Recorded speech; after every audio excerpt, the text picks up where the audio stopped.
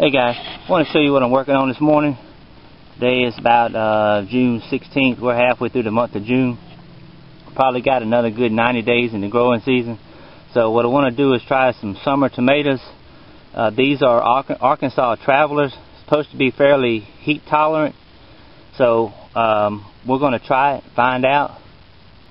This is the row that I saved down beside the onions, where I dug the potatoes up last week. I saved this specifically to put a row of tomatoes in here. Not really a good idea to follow tomatoes, you know, right behind potatoes, but didn't have anywhere else to put them, so we're going to try to make it work. Off to a good start so far. Got them in this deep furrow. Try to get them down there where the roots won't dry out so fast with the lack of rain, because it's kind of going on up the hill a little bit right here.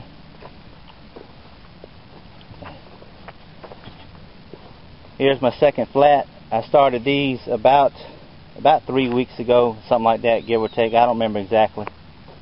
And what I do is just take the shovel.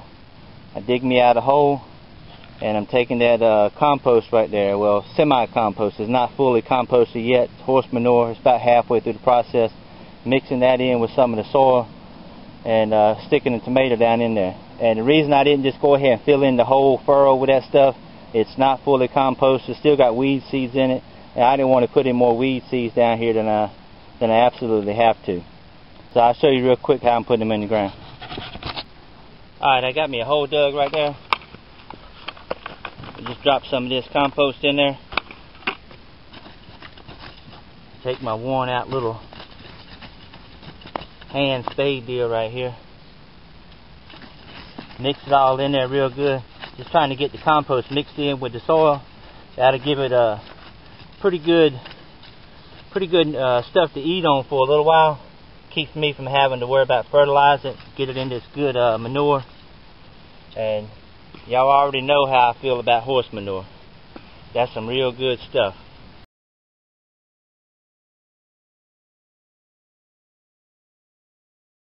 So we just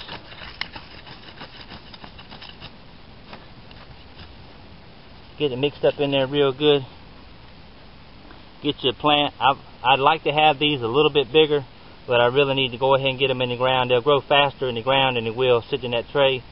And they're in peat cups. Now you can take this peat cup and set it in the ground. They will break down. I've heard some people talk about how slow they degrade. So what I try to do, if the roots aren't coming out the outside, is go ahead and peel that top layer off and expose those roots. So when I put it down in the ground, the dirt's already right up against it. I can get the dirt packed up to it real good, and go ahead and grow. So just stick it in the ground, smooth it out, and I'll come back and water it in. We'll finish this row right here and see what we got. Alright, I got everything in the ground. Ended up with 29 plants. That ought to be more than enough to find out what I want to know about this. Got them in some good soil, good compost around it. Got them watered in real good. I'll keep them watered through the summer regardless of how hot and dry it gets. I'll make sure they stay watered. Give them every opportunity in the world to do what they're supposed to. And while I was down here, I went ahead and watered my onions. They're still looking good. Anyway, we'll check back in a few weeks or so, see how these Arkansas Travelers are doing. Probably gonna, since I've only got one row down here, and I don't plan on watering this garden a whole lot because it's gonna have a lot of peas in it. What I'll do is maybe run some T-tape or a drip hose or something down this to keep it wet from the bottom up, and do everything I can to stop any potential diseases. I'm gonna do everything possible to make this work, and so that there's no, if it doesn't, there won't be any excuses. I'll know not to mess with it anymore, especially this late in the year.